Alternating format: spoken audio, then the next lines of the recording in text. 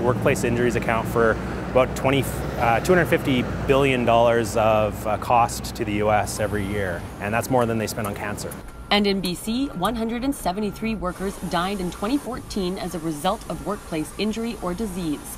Astonishing numbers that Ryan Gallagher knows could be reduced, which is why he's developed a platform to improve safety culture in high-risk industry like construction, manufacturing, and mining. A lot of the businesses we talk to really know that complacency with the workforce is a key issue, and they want to find a way to improve safety culture. It's easy to say, did you wear your hard hat or did you wear your glasses, but how do you buy into their hearts and minds, right? It sounds a little bit kind of fluffy, but at the end of the day, that's the goal, is that your workforce cares.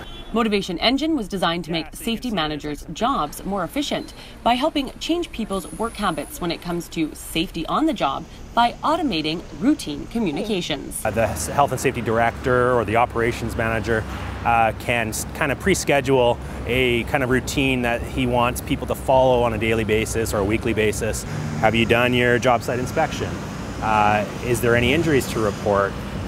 Any missing PPE or personal protective equipment as their job site change? So these are all things in this example that are important to this health and safety director. If he wants, he can send messages out to his entire crew in one shot. The platform has been well received in the U.S. as one client was handed a national award for safety and claimed Motivation Engine helped them achieve the accolade. This company, we really do pride ourselves on, having a good safety culture. That's, something that I say out loud. This isn't a one more way for a guy to showcase his, doing a good job. These guys want to do a good job, and ME allows them to document that they're doing it right. While Ryan's platform is primarily focused in the United States, he is looking to local industry and WorkSafe BC to help improve workplace safety standards. For Castanet News, I'm Jen Zielinski in Kelowna.